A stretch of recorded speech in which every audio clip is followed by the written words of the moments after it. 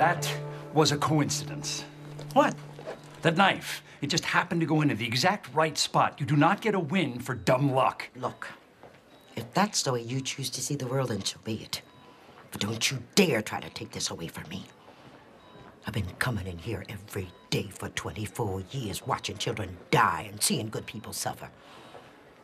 And if I quit believing that there was a bigger plan behind all this, well, I just wouldn't be able to show up tomorrow. So just stop it.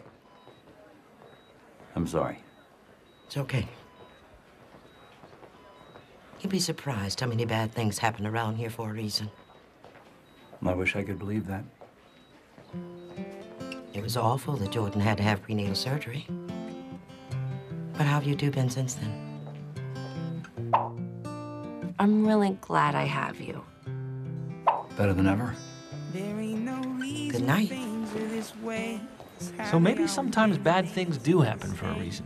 Like your hot nanny getting fired. Chuck, look at this. You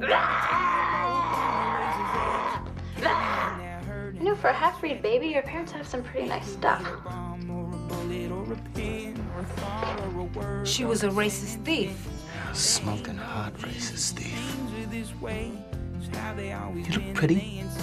Or how getting suspended can get a relationship back on track. Dr. Reed, consider your suspension over. That said, you're still a ridiculous excuse for a doctor. He talked to me. Or how facing a tough situation can bring you closer together. How's that, baby? She's hanging in there.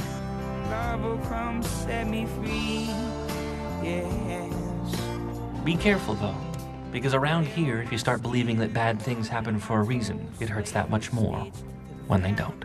What's with all the sad faces? Laverne was in a car accident on her way to work. She's in a coma and unresponsive.